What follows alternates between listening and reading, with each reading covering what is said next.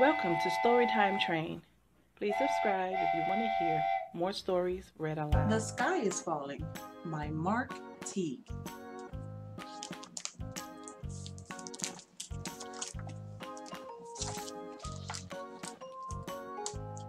One day, an acorn hit Chicken Little on the head.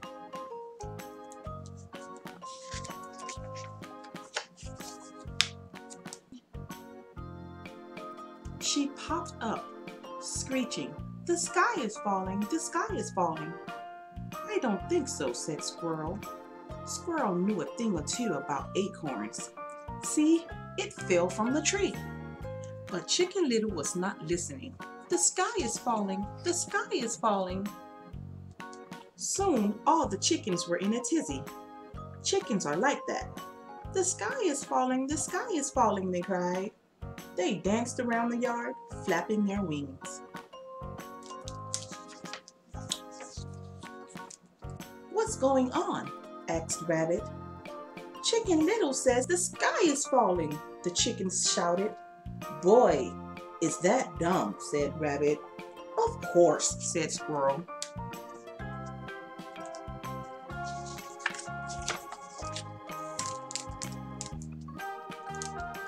"The sky is falling, the sky is falling."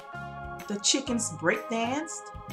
They did the pogo and the split.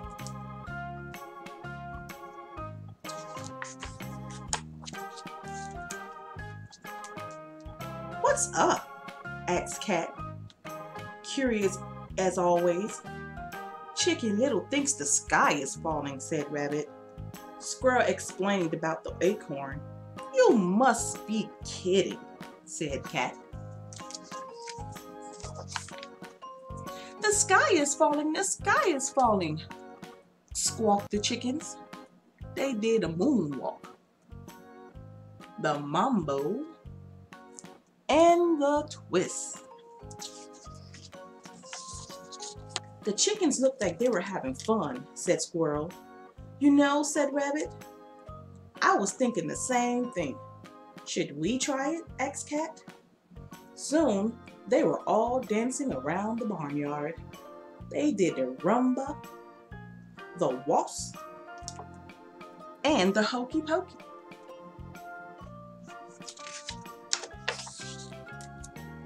The other farm animals joined in. They formed a conga line. They shouted, "The sky is falling, the sky is falling."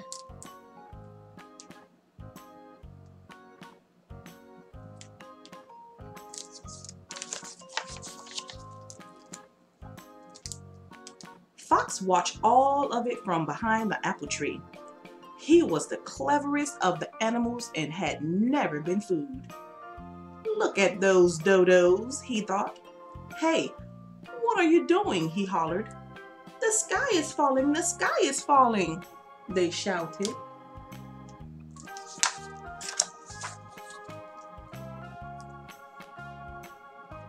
"These loons will believe anything," thought Fox. His scheme was working. "If the sky is falling, why are you dancing?" "Why not?" they cried. "Because you should be hiding, that's why," said Fox. They ignored him and kept dancing. Thinking about dinner, Fox said, "You know the perfect place to hide, my den."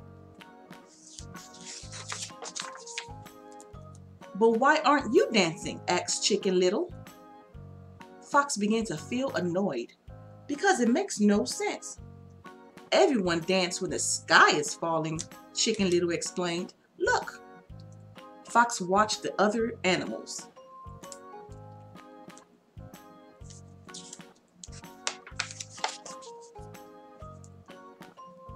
"He can't dance," clucked the other chickens. "Of course I can," Fox said quickly. "Watch this." He danced around the apple tree. He did the limbo, the lindy, and the lambada. He danced until he forgot why he was dancing. Then an apple fell and bumped him on the head.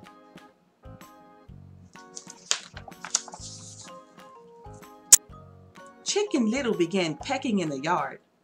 The other chickens joined her. The pigs and ducks and goats wandered back to the barnyard.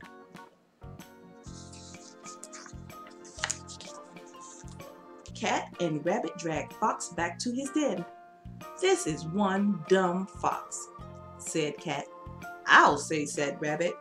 "But this is one smart bird," said Squirrel, chewing her acorn thoughtfully. "Even if the sky isn't falling."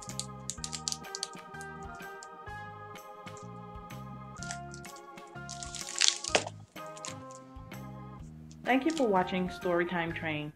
Please like or comment for more books read out loud.